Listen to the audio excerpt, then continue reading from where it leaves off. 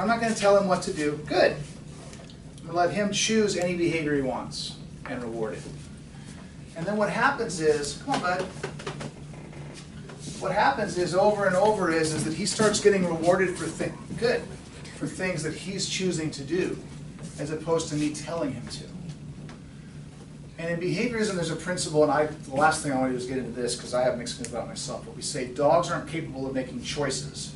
They will always do the thing for which they feel the strongest history of reinforcement. Always. Which I know, right? No, say that again. They're not capable of making choices. Not capable of making choices. Do humans have free will, or is is it destined by our history of reinforcement and punishment combined with our genetic propensities? I'm not saying that. I'm saying that. Go ahead. Well, if there's food on the counter, they're going to choose to go get the food. Is that a choice? Well, if a person never told the dog not to do that and they never learned either way, that might be just their natural inclination. Because there's food, I want food, I'm going to get food. That's not a choice, though. That's their natural inclination. They're not making a decision based on, well, how's this going to impact me in the future and you, and how's this, is my wife going to care? They're just like food, boom. If you know it's going to happen, then that's not a choice at all. That's fine.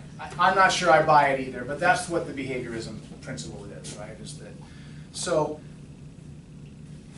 all I'm saying is that I can predict Rudy's behavior pretty well based on what he's been reinforced for in any given circumstance.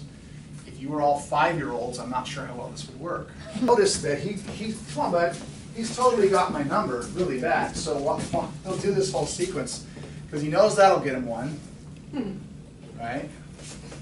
And there's two versions of DOWN that we reward. There's the working and there's the SCTTLE. So rather than just go to the one, he'll do them both.